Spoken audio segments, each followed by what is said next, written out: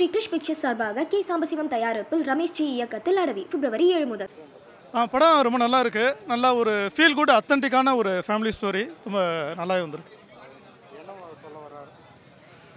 அதான் family values வந்து பண்ணியிருக்காங்க. அதே மாதிரி ஒரு வில்லேஜோட வேல்யூஸும் ஒரு சிட்டியோட வேல்யூஸும் வந்து பண்ணுறது, அந்த ஜென்ரேஷன் கேப் அது எல்லாமே ரொம்ப கரெக்டாக பண்ணியிருக்காங்க.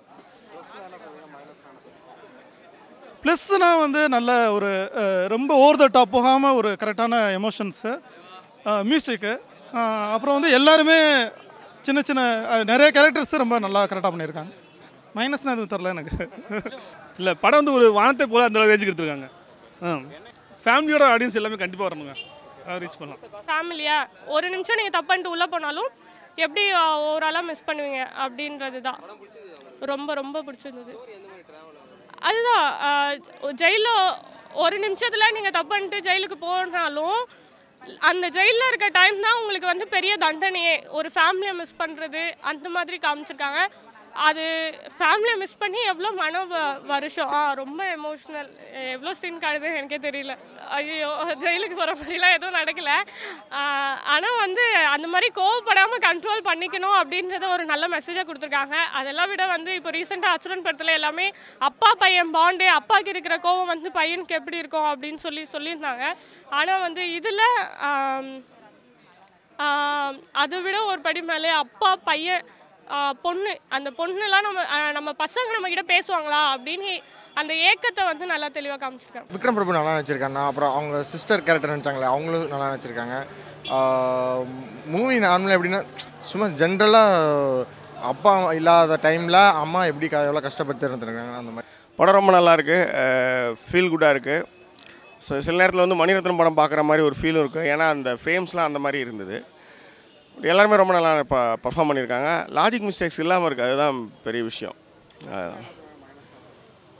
மைனஸ் ரொம்ப தேடுற மாதிரி தான் இருக்குது. ப்ளஸ் தான் படத்தில் நல்லாயிருக்கு. ஃபேமிலி ஆடியன்ஸ் ரொம்ப நாள் கழிச்சு ஃபேமிலி ஆடியன்ஸ் வந்து பார்ப்பாங்க. நீட்டாக இருக்குது ஃபிலிம். ஜாக்கி சினிமாஸின் மதிப்பெண்கள் பார்க்க வேண்டிய படம் தான். சூப்பராக இருந்துச்சு படம், ரொம்ப நல்லா இருந்துச்சு. அதாவது கேரக்டர்ஸ் எல்லாம் ரொம்ப ஜெனுவினாக பண்ணியிருக்காரு. அது ஒவ்வொரு கேரக்டரும் ஜெனுவினாக இருக்குது. அது நல்லா நடிச்சிருக்காங்க. விக்ரம் பிரபு ஆகட்டும், ஐஸ்வர்யா ஆகட்டும், ராதிகா, சரத்குமார் சொல்லவே வேண்டாம், ரொம்ப நல்லா பண்ணியிருக்காங்க. ரொம்ப நாளைக்கு அப்புறம் இடைவெளிக்கு முன்னாடி ஒரு சின்ன லேக் இருக்க மாதிரி இருக்குது. ஆனால் மற்றபடி த ஸ்டோரி கோஸ் ஆன். ரொம்ப நல்லா பண்ணுங்க. ஷாந்தனு ரொம்ப நல்ல பர்ஃபார்மன்ஸ். அவர் இப்படி ஒரு பர்ஃபார்மன்ஸ் பண்ணி நான் பார்த்ததில்ல. அந்த அந்த கன்சிஸ்டன்சி இருக்குல்ல எல்லாருமே. பாலாஜி சக்திவேல் ரொம்ப நல்லா பண்ணியிருக்காரு. Is got a very good future as an actor நான் நினைக்கிறேன். ரொம்ப நல்லா பண்ணியிருக்காரு. Music songs are awesome.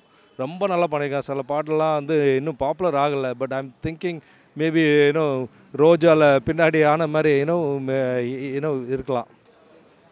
இல்லை, படம் வந்து ஒரு குடும்பங்கள் கொண்டாடக்கூடிய ஒரு படம் தான், திரைப்படம்.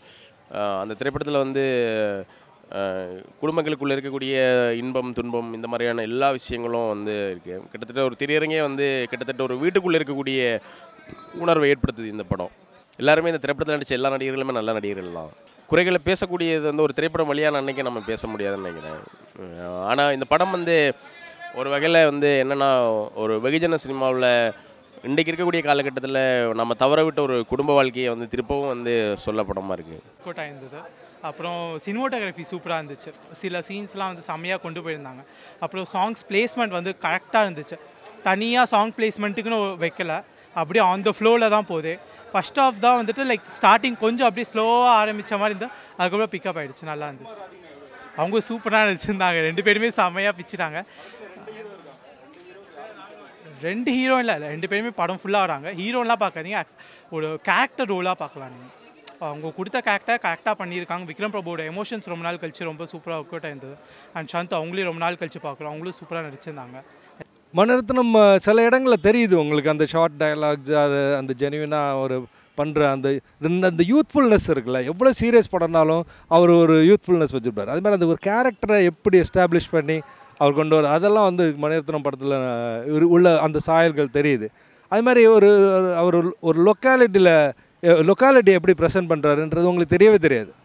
அதே மாதிரி இதில் ஒரு ராய்பேட்டை லொக்காலிட்டி ஒன்று ப்ரெசென்ட் பண்ணுறாங்க. அது உங்களுக்கு ரொம்ப தெரியலைனாலும் அது பேக்ரவுண்டில் இருந்துகிட்டே இருக்குது. ரொம்ப நல்லா இருக்குது. அந்த மாதிரியான விஷயங்கள் தெரியுது உங்களுக்கு. It's a very good movie. தேவையான ஒரு மூவி. நல்லாயிருக்கு. ஃபர்ஸ்ட் ஹாஃப் நல்லா இருந்துச்சு, செகண்ட் ஹாஃப் ரொம்ப போரிங்காக போகுது. அதே மாதிரி தான் லைட்டாக அந்த செகண்ட் ஹாஃப் வந்து கதை எப்படியோ போயிட்டு வருது. ஃபர்ஸ்ட் ஹாஃப்லேயே தெரிஞ்சிச்சு கதை இதான்னு, கடைசியில் சாவாங்கன்னு நினச்சேன், ஆனால் சாவடிக்கல, மன்னிச்சு விட்டுறாரு சரத்குமார், அவ்வளோதான். ஜென்ரலாக சொன்னாலும் பரவாயில்ல தான் ப்ரோ, என்னை பொறுத்த வரைக்கும் பிடிக்கலன்னு இல்லை ப்ரோ, நான் ரொம்ப எதிர்பார்த்தேன். ஆனால் சரத்குமார் நல்லா பண்ணியிருக்காரு. சரத்குமார் ராதிகா அந்த லவ் நல்லா இருக்குது. விக்ரம் பிரபு ரொம்ப நாள் கழிச்சு ஒரு கம்பேக் கொடுத்துருக்காரு. ஸோ ஓரளவுக்கு தான் இருக்குது, ரொம்ப அந்தளவுக்கு. படம் மொக்கையாக இருந்துச்சு, நல்லா இல்லை. மூவி ரொம்ப சூப்பராக இருக்குது. Sarathkumar sir and Radhika ma'am ரொம்ப நல்லா பண்ணியிருக்காங்க. பாலாஜி சக்திவேல் சார் நல்லா பண்ணியிருக்காங்க. அதான் விக்ரம் பிரபு, சாந்தனு இவங்க எல்லாமே ரொம்ப நாள் கழித்து ஒரு எல்லாமே டோட்டலாக ஒரு மிக்ஸ் பண்ண ஒரு விஷயமா எல்லாருமே நல்லா ஆக்ட் பண்ணியிருக்காங்க. நல்ல எக்ஸ்பீரியன்ஸ், இவ்வளோ நாள் உள்ள எக்ஸ்பீரியன்ஸை வந்து ஒரு ஸ்வீட்டாக ஒரு அவுட் கொடுத்துருக்காங்க. நல்ல மெயின் ஸ்ட்ரீமாக எல்லாத்துக்கும் ஒரு ரீச் இருக்கும். கண்டிப்பாக ஒவ்வொரு ஃபேமிலியும் வந்து பார்க்க வேண்டிய விஷயம்.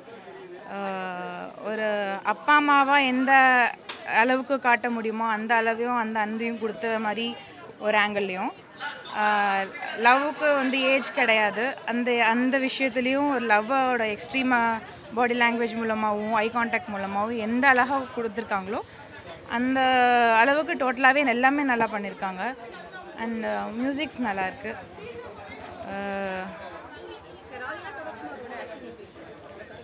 அவங்க ரியல் லைஃப்லேயே ஸ்வீட் கப்புள்ஸ். அவங்க ரெண்டு பேருமே வந்து நல்லா பண்ணுவாங்க ஆக்டிங். அந்த மெயினாக சொல்ல போனால் இந்த மூவியில் வந்து ஆக்டிங்னு எனக்கு சொல்ல முடியல. ஏன்னா ஒவ்வொருத்தவங்களும் வந்து அவங்களோட ஒரிஜினாலிட்டி கொடுத்த மாதிரி தான் இருக்குது. லைவாக மூவ் ஆச்சு ஒவ்வொரு சீன்ஸுமே. ஒவ்வொருத்தவங்களும் நல்லா அவங்களோட எக்ஸ்பீரியன்ஸும் நல்லா ஒரு அவுட்டாக கொடுத்துருக்காங்க. அதுதான் ஒரு ஃபேமிலின்னு மீன்ஸ் ஒரு ப்ளஸ் அண்ட் மைனஸ் இருக்கும், ஒவ்வொரு ஃபேமிலியிலையுமே இருக்கும். அது நம்ம ஊர் ஸ்டைலில் சொல்லணும்னா வீட்டுக்கு வீடு வாசப்படின்ற மாதிரி சொல்லுவாங்க ஒரு வார்த்தை. அந்த மாதிரி ஒரு மைனஸான ஒரு ஆங்கிளில் மட்டுமே பார்க்காம ஒரு ப்ளஸ்ஸான ஆங்கிளும் பார்த்து தன்னோட லைஃப்பை வந்து மைனஸான சைடில் கொண்டு போகாமல் ப்ளஸ்ஸாக பண்ணி நம்ம லைஃப்பை நல்லா பண்ணலான்றதுக்கு ஒரு எக்ஸாம்பிளாக அந்த மூவியை வந்து பார்த்து ஒவ்வொருத்தவங்களும் தன்னை